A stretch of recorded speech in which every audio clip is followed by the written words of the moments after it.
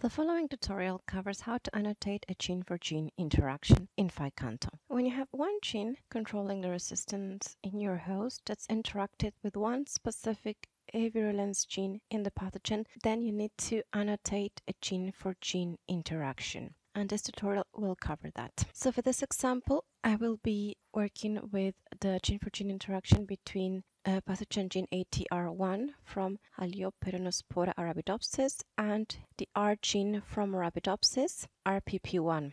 Before I go ahead and start with the creation of the metagenotypes, it is important to curate some Go terms for the pathogen's effector. So we're going to go to ATR1 and we need to curate the a Go term for biological process, which is an effector-mediated modulation of the host processed by a symbiont. So this is very important when we are curating our gene-for-gene interactions that have an effector involved. If one of these child terms apply, then you choose it, otherwise just proceed. We need to choose the evidence code for this Go term, which is inferred from a mutant phenotype.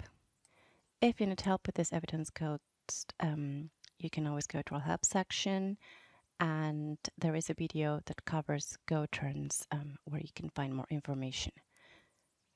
So then proceed. We might want to curate one of these annotation extensions, otherwise proceed, and in this case we won't add any more information. If, as usual, we have a figure or table where this information came from, or some comment that we want to add, we put it in, and this is not the case, so then proceed. And we have the Go biological process here. We might also want to add a Go molecular function, which is the case here. So the term that I want to curate as a Go molecular function is that I'm having protein binding. And we have a lot of specific terms that could be applicable to our situation. So you can choose from here, and if none of this apply, you can always suggest a new term.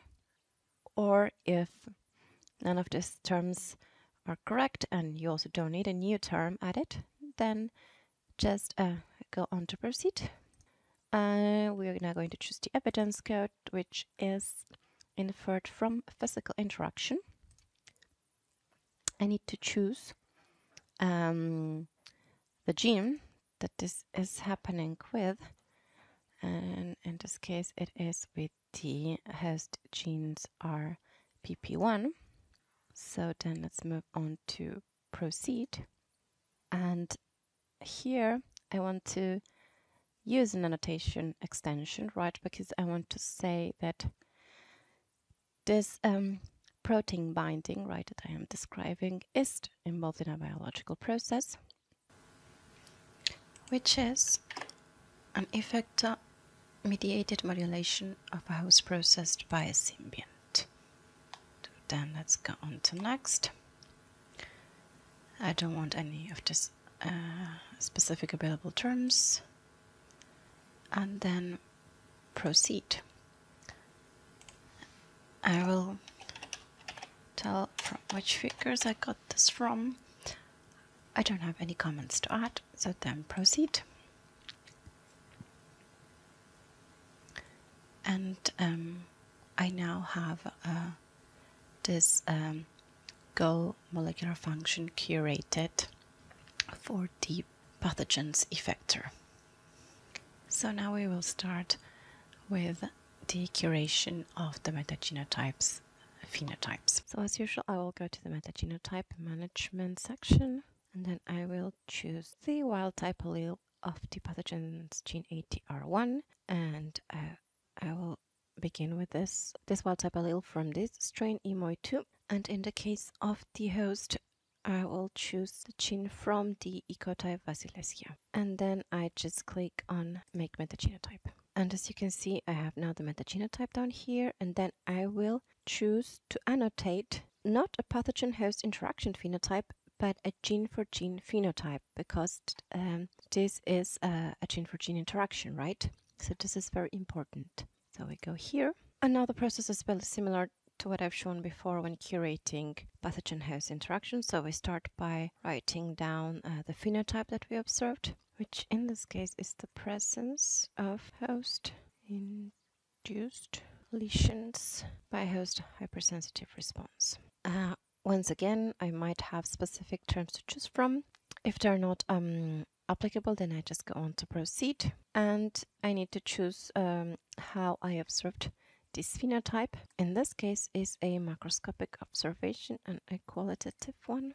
I can also add the experimental conditions. So in this case, I want to specify the delivery mechanism, which was using agrobacterium, and that this was done in a heterologous species, so tobacco. Good, then just proceed. Now, first let's start by saying the host tissue that was infected, which in this case was the leaf.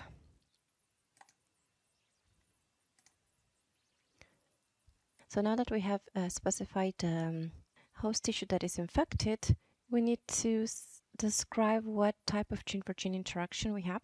So for that we go here, and you have different options based on whether you have a compatible or an incompatible interaction. And if you go on to one of them, you will see that an explanation appears that will guide you, right, in deciding which of these options is the right one for you. In my case, I'm talking about an incompatible interaction, right, because I do have the pathogen effector present, and it has been recognized by the R gene from the host, which is functional. So I choose this, then OK. So then let's go on to proceed. And once again, I need to put in the figure where this comes from, and I can always put some comments like this is a control. Then just go on to proceed. And I have my gene-for-gene phenotype curated. So as you can see, I now have this gene-for-gene phenotype that I've curated between the wild-type pathogen allele and the wild-type host allele. I also curated a second gene-for-gene phenotype between this pathogen allele that has a deletion.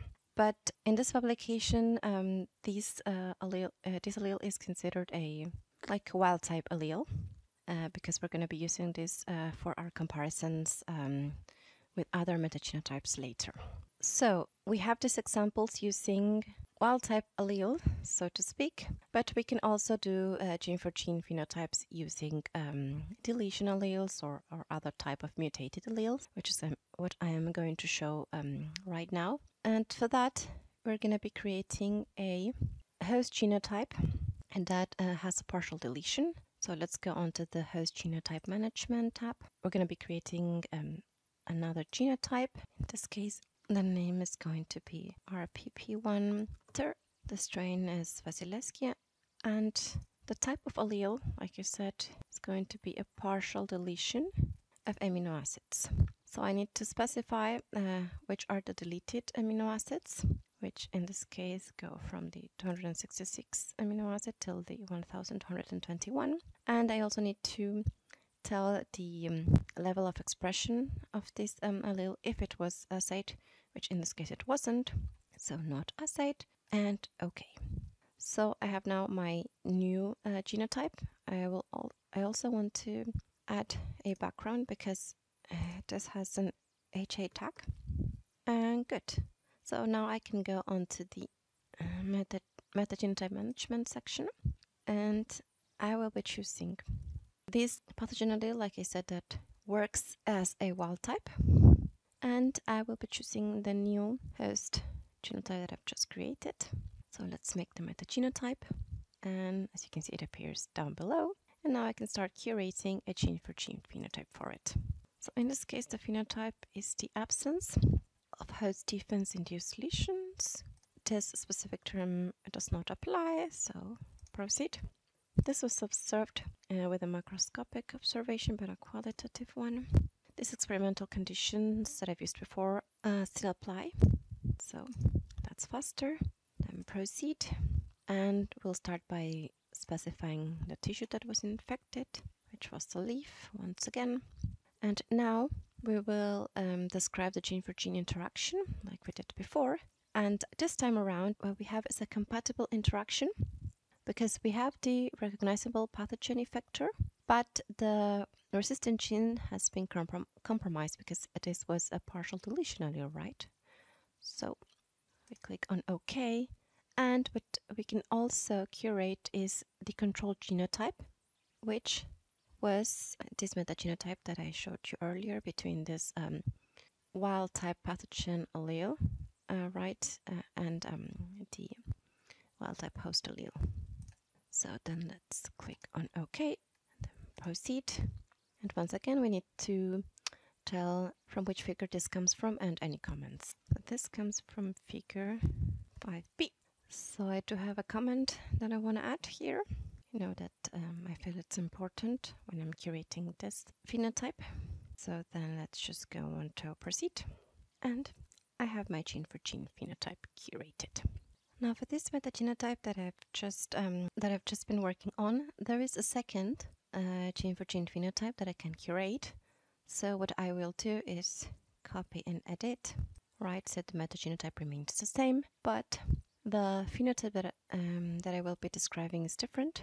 So I will go here, delete this one. So in this case, what I did was a immunoprecipitation, right? And what I observed was the absence of a pathogen protein host protein interaction. So obviously the evidence code, right, how I observed this has changed. This was a immunoprecipitation. I now need to look at the annotation extensions, which have obviously changed because I've changed the phenotype that I observed. So for this phenotype that I've chosen, right, which involves interaction of two proteins, I need to say which proteins are involved. And I have a drop-down menu, and in this case, I just have two proteins to choose from. So first, I'll choose the one from the pathogen, and then I click once more, and I will choose the one from the host. So I now have to once again specify the host tissue that was infected, which in this case was the leaf. I also need to once again fill in the control genotype, which is this one over here, and I have to curate the gene-for-gene interaction. I had said before this was a compatible interaction with a compromised host-resistant gene. So OK, so that's done. The experimental conditions are still the same. The comment has changed a little bit, so I'm going to change it, and the figure is now 5C. Good, so if I scroll down, I now have my new phenotype for this metagenotype interaction. So I have now shown a gene-for-gene interaction between a mutated host allele, right, and a wild type pathogen allele. But of course, we could have the opposite situation, right, where the wild type allele is with the host and the mutated allele is with the pathogen. So I'm going to be showing that. But before that, we need to create some genotypes and metagenotypes. So let's go on to pathogen genotype management. And for creating the new pathogen genotype, I'm going to take this wild type genotype, and I'm going to copy and edit.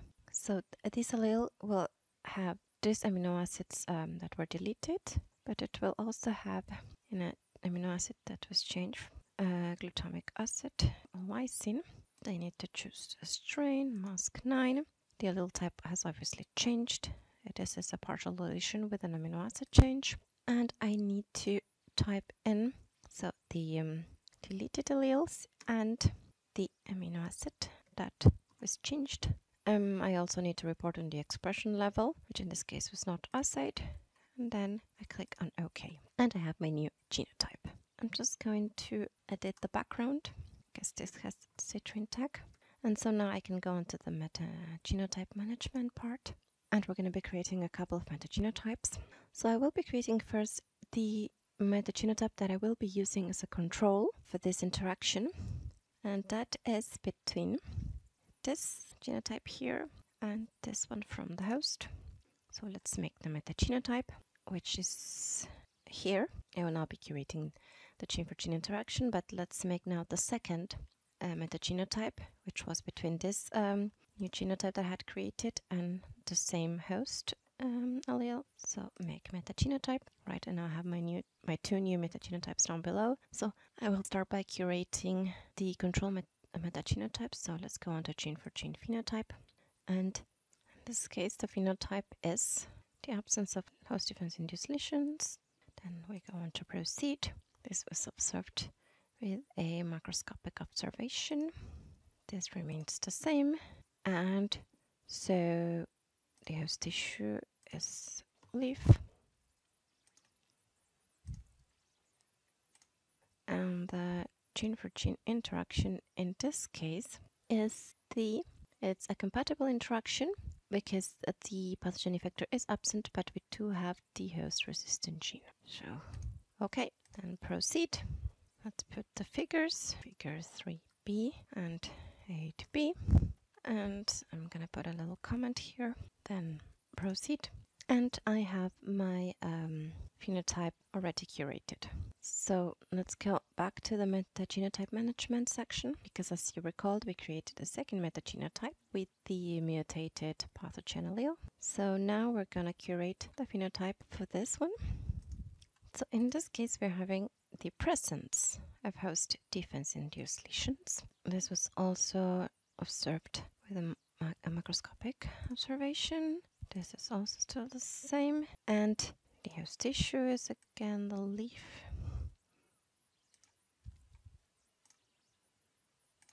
Now, because we have already created our control metagenotype, now we can choose. It. So, which is this one over here. We have to describe once again the gene for gene interaction. So in this case, we are having an incompatible interaction because we have gained a recognizable pathogen effector. But the functional host, well, that remains the same. So we choose this option, then OK, and then proceed. So this comes from figure 8b, and I want to put a small comment. And let's go on to proceed. And I have my new gene for gene phenotype. So let's go to the summary. And I have the control metagenotype that I curated. And I also have the metagenotype with the mutated pathogen allele. So we have now curated several examples of gene for gene phenotypes. And what we can also do now is curate the information about the disease. So let's go on to the metagenotype management section. Like I've explained this in a previous video, diseases need to be curated between a wild type pathogen allele and a wild type host allele. In this particular case, we have several strains from the pathogen as well as several ecotypes for the host. So we can curate the disease name several times depending on what metagenotype we are talking about. Also, like I've mentioned before, this allele, though it has a deletion, is considered a wild type allele for this publication. So the disease names will be curating using this allele even though it's an allele that has a deletion. So I have the metagenotypes already created. So for example, this is a wild type pathogen allele and a wild type host allele. So I will annotate the disease name, which is the downy mildew, and the host tissue that's infected, it's the leaf. This comes from figure 1, and I now have the disease name. But like I said, we have different pathogen strains, different wild-type ecotype. So let's go back to metagenotype management. And this other metagenotype between the pathogen strain M1 and the ecotype for the host is Basileschia. This is also a wild-type metagenotype interaction. So we can once again annotate the disease name here, which is also the downy mildew. The host tissue that's infected, it's still the leaf. And the figure is also figure 1. And if I go to the summary, I scroll down, I have in the disease names section my 2 annotations. That is the same disease, downy mildew, it's just that the pathogen genotypes are different and the host genotypes are different. If you need some more information about curating gene-for-gene interactions, you can always go onto our help section and onto the gene-for-gene phenotypes part. And you can always contact us at PHI-Canto, where we'll be more than happy to assist you.